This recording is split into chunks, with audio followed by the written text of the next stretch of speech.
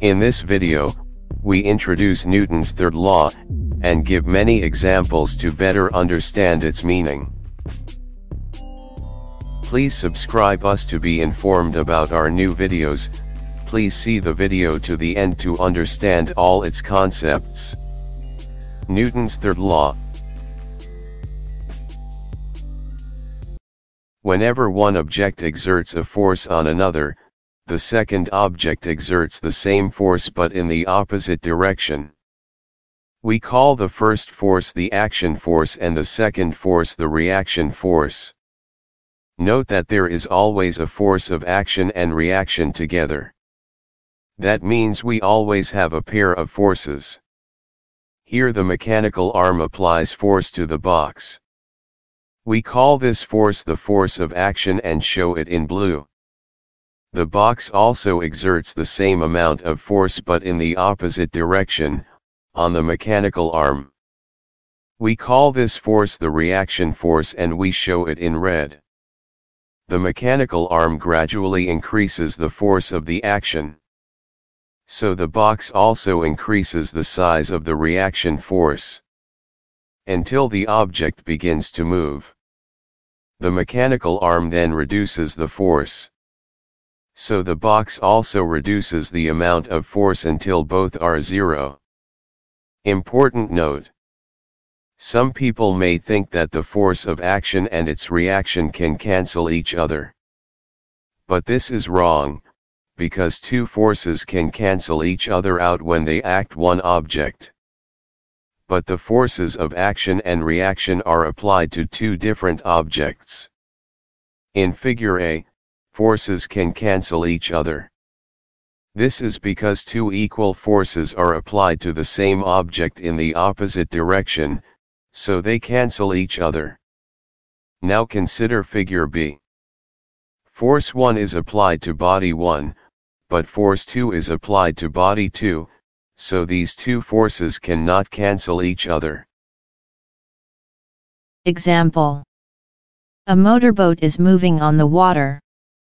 What force causes the motorboat to move? Answer. The impeller applies a force of F to the water. This is the force of action. According to Newton's third law, water enters the force of F into the impeller. This is the force of reaction. So the reaction force causes the boat to move.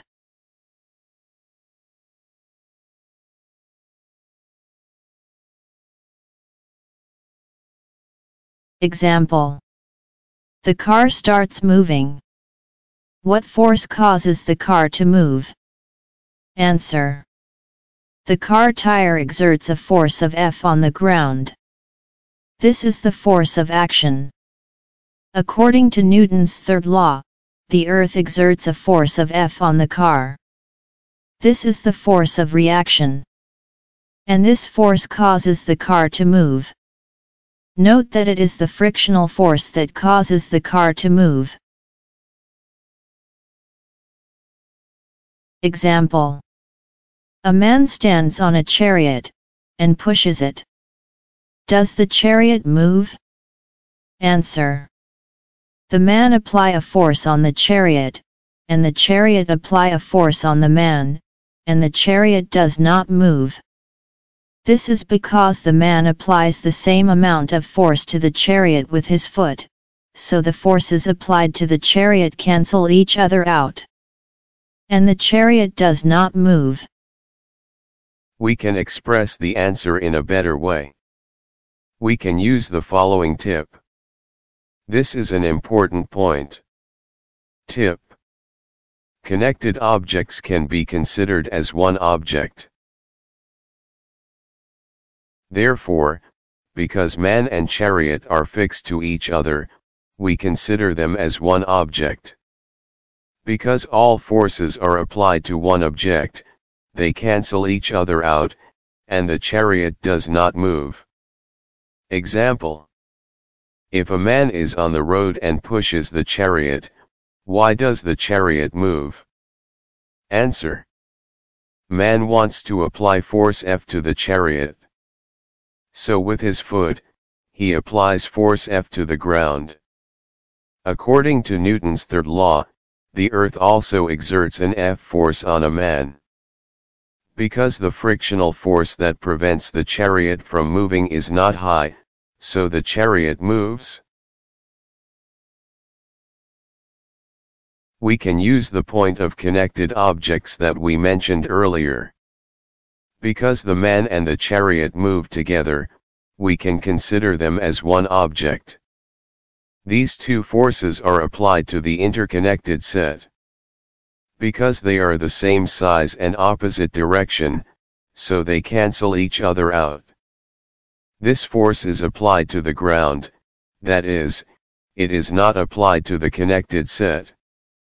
So it is only the net force that enters the connected set, so it moves. Maybe this explanation is a little complicated, and you did not understand. Do not worry, in the next example, we will explain this concept more. When Newton introduced the third law, he had many opponents. One of the examples given by these opponents was the following example. Example: if the horse exerts an F force on the chariot, then the chariot exerts the same force F in the opposite direction, so the chariot should not move, but we know that the chariot moves. It may come as a surprise to you that they have been able to find the answer to this question for so long. What was the answer? The horse exerts a force on the chariot. The chariot exerts the same force on the horse, but the horse's foot exerts an F force on the ground, so the ground exerts an F force on the horse, and this force causes the horse and chariot set to move. The main force is friction. In fact, if the ground is slippery, the horse may not be able to move the chariot. We can use the point of connected objects that we mentioned earlier. Because the horse and the chariot move together, we can consider them as one object. These two forces are applied to the interconnected set. Because they are the same size and opposite direction, so they cancel each other out. This force is applied to the ground, that is, it is not applied to the connected set. So it is only the net force that enters the connected set, so it moves. Now we want to examine the force of action and reaction more. Example: there is a book on the table. Specify all the forces of action and reaction which is applied to the book. Answer: two forces enter the book. 1. Force that the table surface exerts on the book. According to Newton's third law, its reaction enters the surface of the table. 2. The force of gravity exerted by the whole earth, so according to Newton's third law, the reaction of this force is applied to the whole earth. Example: a lamp hangs from the ceiling of a room.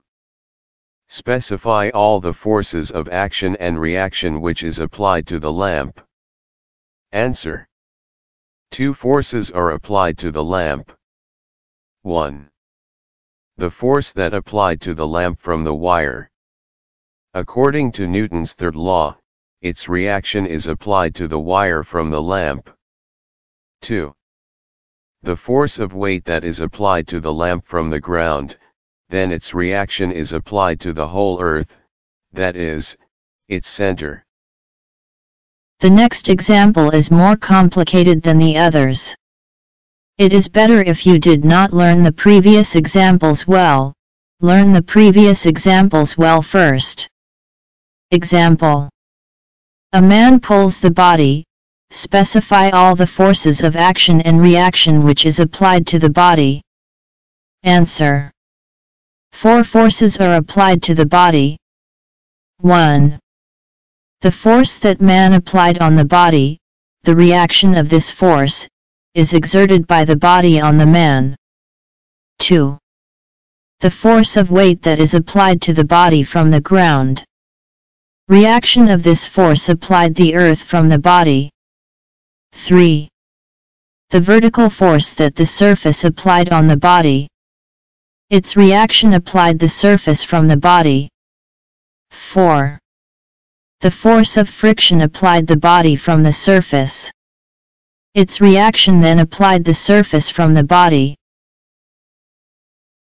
So far, we have introduced the three basic laws of mechanics, Newton's laws. In the next section, we first examine the resultant vector, which is very important in solving problems. Then we learn how to apply these rules, and how to solve complex problems. Please subscribe us to be informed about our new videos.